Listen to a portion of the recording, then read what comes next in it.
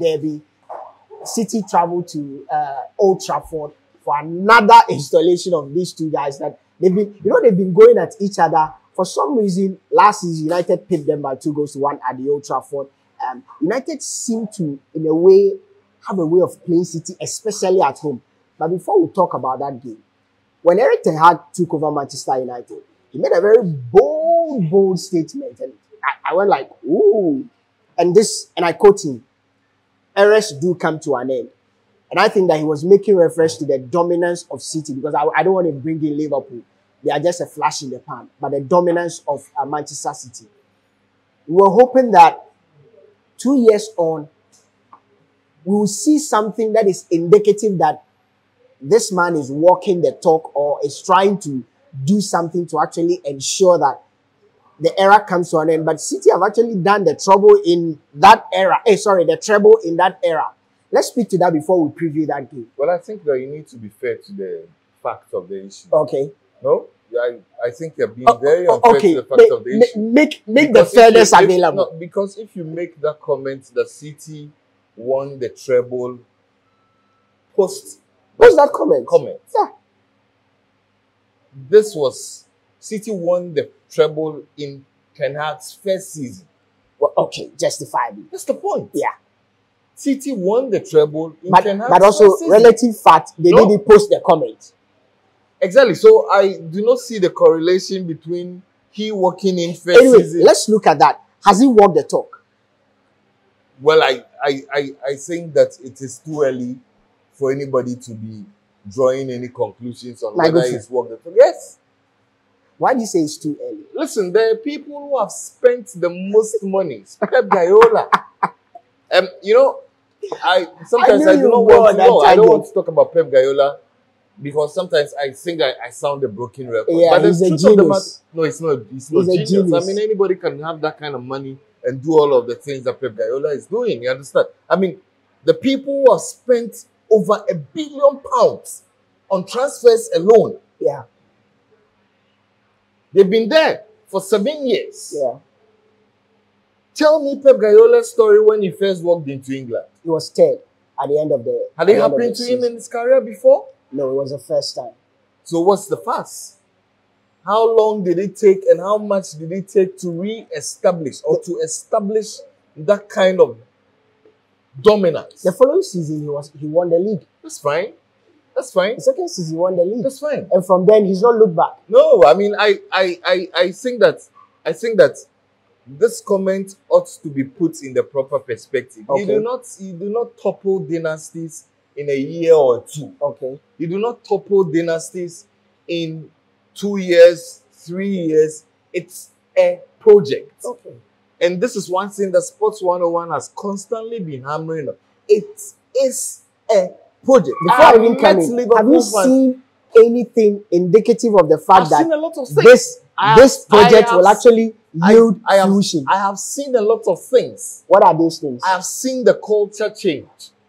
For any club to succeed, okay, you need a certain cultural environment. What do you mean by there's a cultural change? Because I do not understand. Let me tell you something. And the Ole Gunnar Solskjaer. Yeah. And sorry if I talk about Ole Gunnar Solskjaer in the minor, I do. And the Ole Gunnar Solskjaer, everything was permissible at Manchester United. Everything was absolutely permissible. Okay. From the time that the players walked into training, from the time they set up from training, from who they interacted with, from who was leaking stories in the dressing room, everything was permissible. Listen, if you want to succeed, it is more about the things you do in the background than more about the things you show on the pitch. Okay. Because the things you do in the background will eventually reflect on the things you do.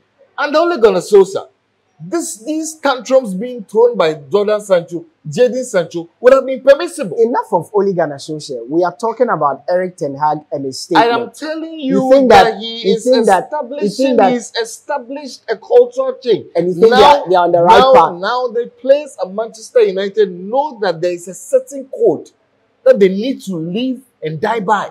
You understand? Listen. A couple of weeks ago, I watched the David Beckham documentary. Yeah. I got chills.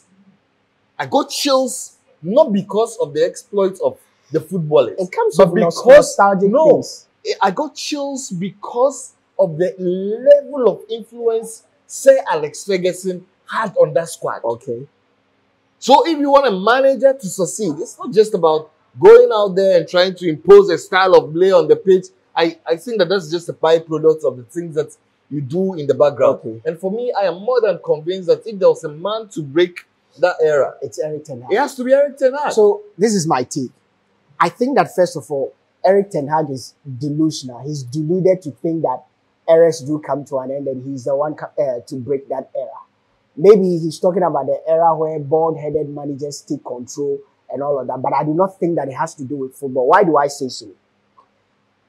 When you make such a bold statement, after your, I'm not saying that I expected him to do anything in his first season because it will be too premature. But if you've seen managers walk into a team in their first season, you see traces of brilliance. Ange Postecoglou is a typical example. Not even Ange. The first time Arsene Wenger walked into Arsenal and won 3 league trophies in 19 you years. look at his... Won 3 league trophies You're in coming. 19 years. You I look mean, at that's his no first reputation. season, That and you is could no see that reputation. this is a man Don't that is cite that going example. to live something. Now, I see that he's deluded because I've watched Manchester United for almost 2 seasons now. One, there is no structure to the team. There is nothing resemblance of this is a team. Whenever Manchester United play, you literally have to sit on tenterhooks. For the past, I do not know how many months now, I've never watched... I'm not a United fan, so I can even imagine what United fans are going through. You watch United and there's no structure, there's no identity. Listen, I agree. He's a good coach. He's not one of the brilliant managers out there. He's a very good coach. But I always say that every manager has his asset. There's a reason why Graham Potter succeeded at Brighton and failed at Chelsea.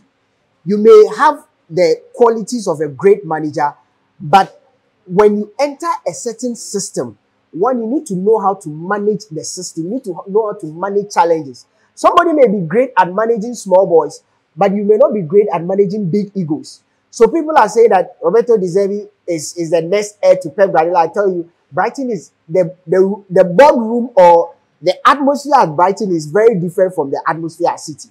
All these dynamics need to be taken into play. Why are you mentioning the name of the Spurs coach? So what I'm saying here is that it's easier to coach he may be great at Ajax. He may have done all the things he did at Ajax, but he walks into this Manchester United team and he's struggling because some of his decision making in terms of some of the senior players, I think that he didn't go about it the right way.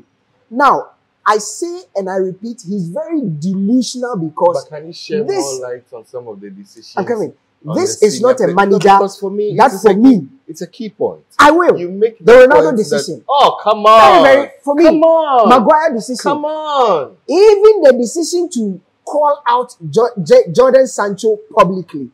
I mean, everybody has their leadership style, but sometimes there's a template. For me, I hope that he proves me wrong. Bakovi, in the last 2 seasons, as we speak, United have the most expensive squad, not in England, but in Europe.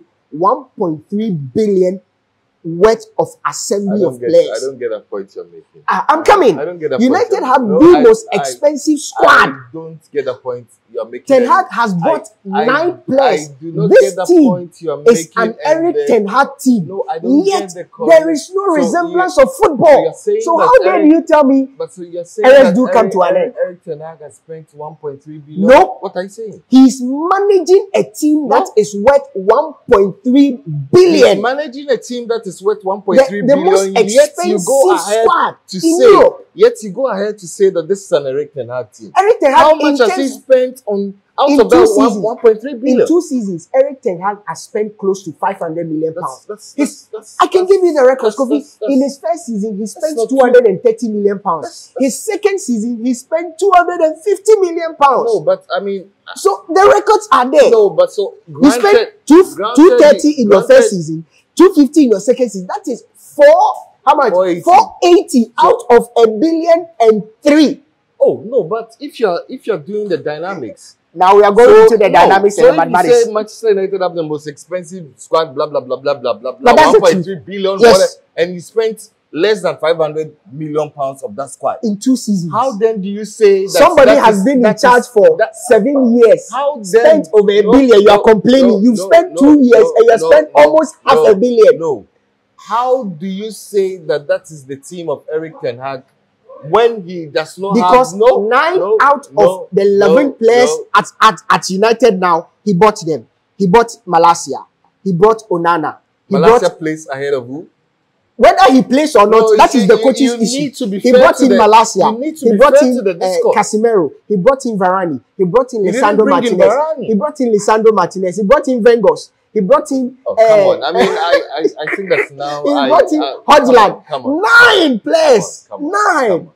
Come on. If Enough you can of Eric. name the starting 11 of Manchester United.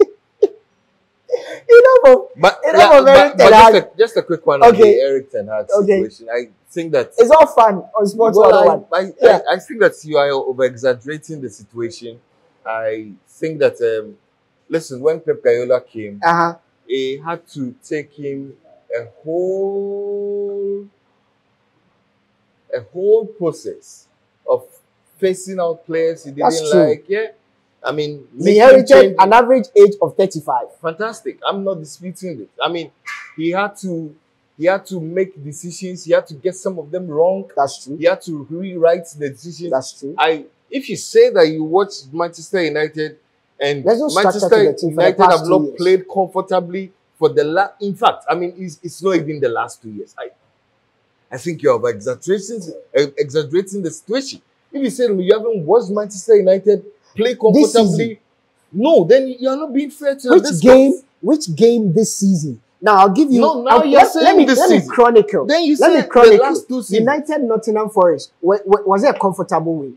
United Sheffield was it a comfortable win? Well, United Copenhagen was it a comfortable win? United Burnley was it? These are games that Minos have dominated United, and United have won this game at the scruff of their teeth or their nose or whatever it is. Yes, I mean, United there's a- are there's- laboring to win. there's a That's what I'm cliche, saying. That there's a for the past cliche, 2 years, there's a there is nothing cliche. exciting about this club. There- You put this season in perspective. There's a cliche that the best teams in the world win even when they are not playing right. And I think that cliche is so right about Manchester United. City United. See- Where do you see this game going?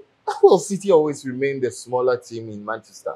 They might have won the Champions League and finally had a table at the seat of men. But Yeah. City are a small club, Uh-huh. terribly small club, Uh-huh. with a lot of noisy fans. Yes, I agree that in the last decade, probably they've had a better of Manchester United. But when it comes to City and Manchester United, it's not about form. It's not about who plays well. It's about who wants it the most. desire. It's about desire. That's why Ole Gunnar Solskjaer once beat Pep Guardiola 3 times Yeah. out of 4 in Yeah. a particular season. That's true. You understand? So it's more about the desire. It's about who wants it the most.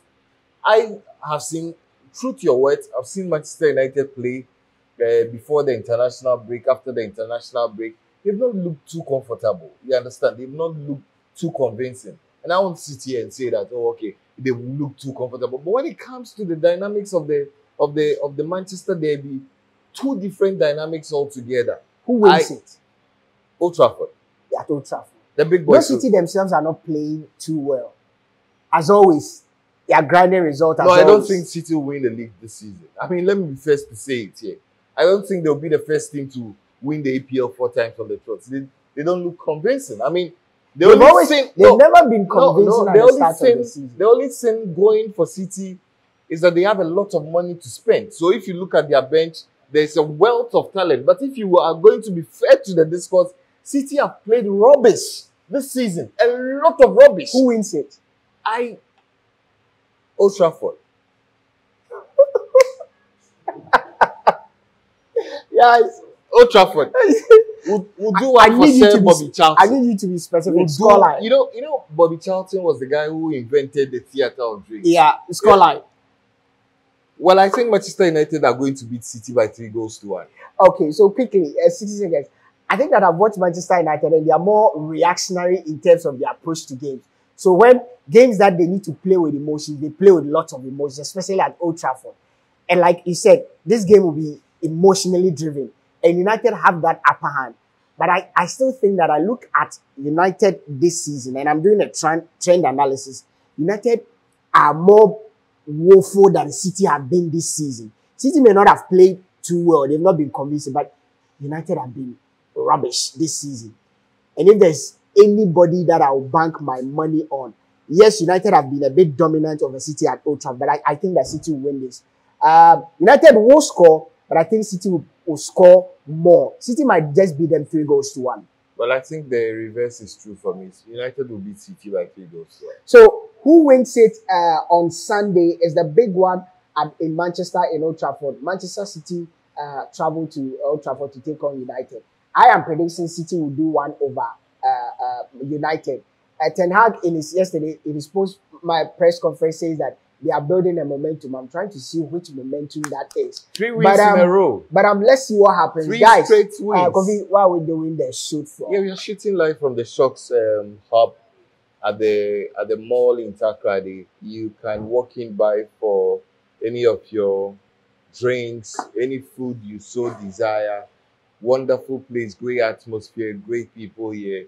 Monday to Sunday, they are open any time of the week for you to walk in and order something of your delight. So we're shooting live from the Shocks app. Make sure you subscribe to Sports 101. Very, very important. This is our big game preview on Sports 101.